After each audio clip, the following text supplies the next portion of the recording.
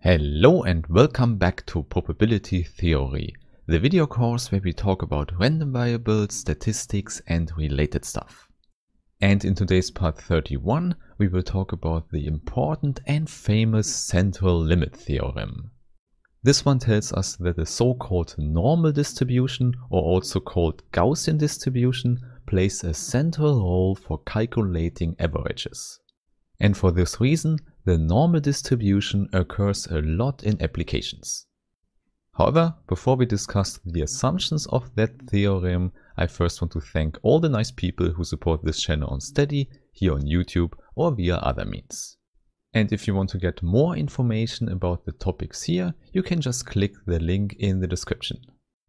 Okay, then let's immediately start with the assumptions of the central limit theorem you definitely should remember. Indeed, they are really simple. We just need a family of random variables and there should be IID. And again, this simply means they are independent and identically distributed. And please note, it's not important at all what the distribution is, it's just important that they all have the same distribution. And then the second ingredient here is that the variance of all the random variables exists. And since they all have the same distribution, we only have to write down the claim for the first one.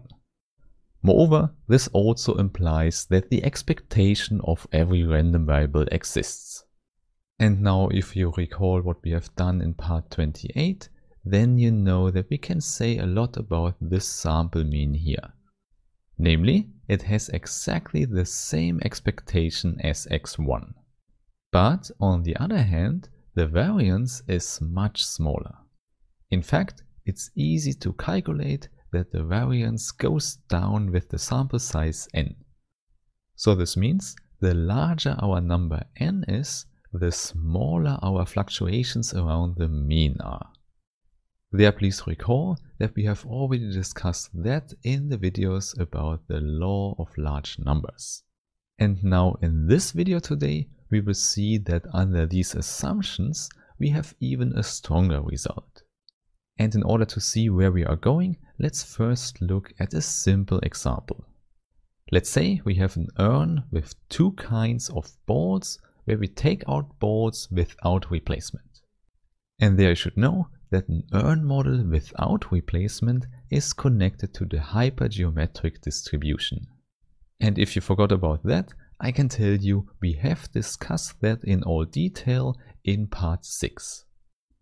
Okay, let's keep it simple for this example. Let's say we have these 5 balls and we pick 3.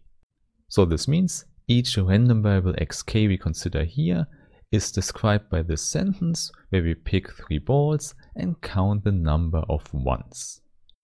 And here, if you know the hypergeometric distribution, you might know how to calculate the expectation. Here I will skip the calculation and just tell you it should be 9 over 5.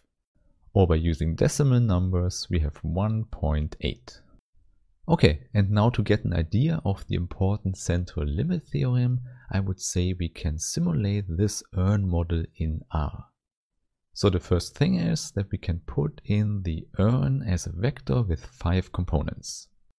And now one sample of the random variable can simply be simulated with the sample command. So we have urn, 3 and the replacement should be false. So there you see, this is our pick. We have the number 1, 0 and 1.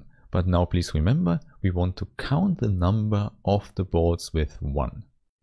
This means we can just use the sum command here to add up all the balls. Hence, by running the script, you see we get different samples, 1, 2, 1, 1, 1 or 3 even. In other words, this just simulates one random variable xk. But now you know, actually we want to do the whole thing n times, sum it up and divide by n. So let's introduce a number n, maybe we start with 10 and then we replicate the whole thing from before. And then we can just test again and again what we get out here. Indeed, not so complicated. Now we get the outcome 10 times in a vector. And now you know from the formula here on the right hand side, we have to sum it up and divide by n. Therefore, let's put a sum around this and a division at the end. In other words, now we have the samples for x over line n. And you might see here in the outcome, we are already very close to the expectation. Okay, and now the actual question for this video is, what is the distribution of the sample mean x over line n? And since we have the whole thing in RStudio already, we can just simulate it to get a guess for the distribution. So maybe let's say we simulated m times with m is equal to 100 first. And now simulating it just means again that we replicate the whole thing from before m times. Hence I just copy the line from before in here. So in that sense here we get m outcomes. And because I don't have a better name, maybe let's call this vector simply outcomes. So indeed what we get here as an outcome, so the outcomes vector is a vector with 100 entries. And exactly this vector we can finally plot in a histogram. And in order to keep it tidy, let's say we have 50 breaks in the histogram. So finally here we see a rough picture of the distribution of x over line n for the case that n is equal to 10. However, we already see we are spread around the mean of 1.8. And in the next step I would say let's increase this n. So now it's more concentrated around the mean, but also not so tidy anymore. But this is the case because our m is not large enough. So let's put this to 1000 now. And there what we see is a similar result to before. We still have a spread around the mean of 1.8. And now obviously we can just play a little bit with the numbers here. For example, putting both to 2000 gives us this histogram here. And there what you should immediately recognize is that we have an approximation of the normal distribution. In other words, we find this characteristic bell curve around the mean here. Hence the peak here is around 1.8. And the spread of the curve is given by the variance, and as we have seen with the pictures before, it decreases if we increase n. Indeed, this is something we know from before, because the variance here is proportional to 1 over n. So in fact, the answer we get for our question here is that the whole thing is close to a normal distribution with expectation given as e of x1 and variance as given as that. And moreover, it's interesting to see that this property does not change at all if we change the starting distribution for the random variables xk. You can test that for yourself by choosing a different random experiment here. As long as the random variables are identically distributed and independent, then we get that the averages are distributed close to a normal distribution. And now the so-called central limit theorem tells us that in the limit we actually get out the normal distribution. And it turns out this is easy to see if we standardize the random variable. This simply means that we want to shift and scale the bell curve from before. So first we want to have that the expectation is at the origin, so instead of 1.8 we want to have 0 here. This is easy to get. From x over line n we just subtract the expectation of x1. And as always, this one we just call mu. Okay, and now the other problem is that if we increase n, this bell curve here gets thinner and thinner simply because the variance decreases. Therefore, the best thing would be to normalize that and to stretch the bell curve always to a variance of 1. And this just means that the random variable from before gets multiplied by a factor. And this just means that we have to take the random variable from before and divide it by the square root of the variance. And this one we could call sigma divided by the square root of n. And also here, sigma is the standard deviation, so the square root of the variance of x1. So there we have it. Now the random variable we consider is standardized. And exactly for this one, we have the famous central limit theorem. And there, please don't forget the assumptions that we have discussed at the beginning of the video. So we need random variables which are IID and where the expectation and the variance exists.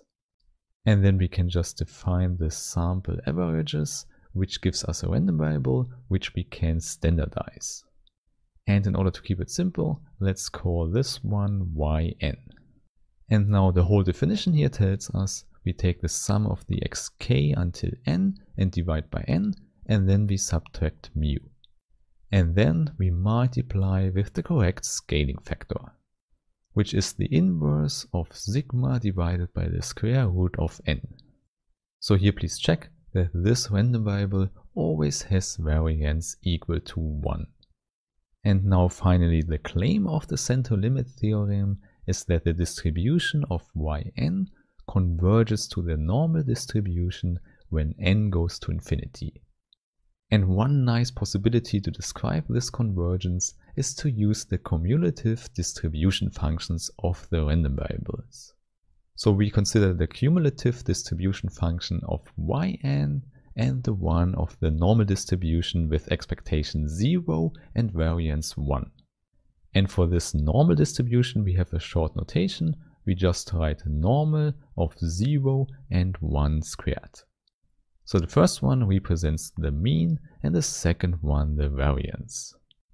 Okay, so what this sentence means is that we have pointwise convergence of functions defined on R. The reason for that is that the CDF at the point x is defined as the probability that the random variable is less or equal than this x. And now for such a fixed x, we have convergence when n goes to infinity. And it converges to capital phi of x, which is the CDF of this normal distribution.